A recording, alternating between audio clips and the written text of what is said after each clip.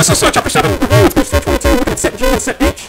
I'm going to do number 5. Mr. Cosgrove already answered that one, but the main thing I want you guys to remember is that you always do what's in the parentheses first before you do anything else. So if I was to have a problem about something like 2 plus 3 in parentheses minus 4, Alright, simply put, you would do the 2 plus 3 first, which would be 5, and then 5 minus 4 would equal 1. And so that's how you guys would do these kinds of problems. So let's go to 5 here. And here, really quickly, and the only thing you didn't do was reduce it, so it's 2 plus 6, and we're adding 3 3/4. Okay, so oops, there we go. So the common denominator, Mr. Cosgrove, is what? Yeah, it's 12, okay? 6 goes to 12 twice, and 2 times 1 is 2. 4 goes to 12 3 times, 3 times 3 is 9.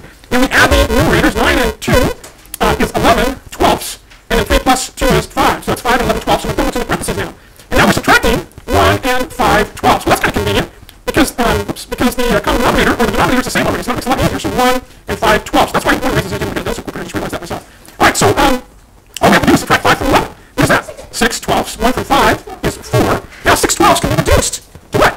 1 half. Okay, so the answer number 5 is 4 and 1 half. So what I want you guys to do is going to be, like I said, page 322, set G, let's see here, numbers 1 through 6, and then set H, you can do 1 and 2 also. Now look at set H here, it says draw a bar diagram and write an equation to solve. So let's see here, it says Justin jogs 3 and 2/5 miles every day. He jogs 4 and 6/10 miles every day. How many miles does he jog every day?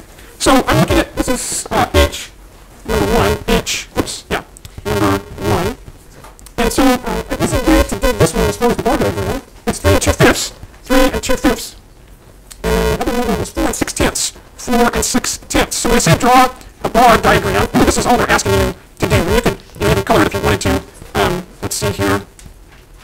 So you can color one, and then color the other one. And so there's your bar diagram, all done. And then, right here, both of them would equal x. And so you can write it like x equals 3 and 2/5 plus 4 and 6/10. All right, and so you're solving for x. You don't know what x is. So when they ask you to draw a bar diagram, you just draw some bars to represent the parts of the equation they give you. All right, so just solve for x.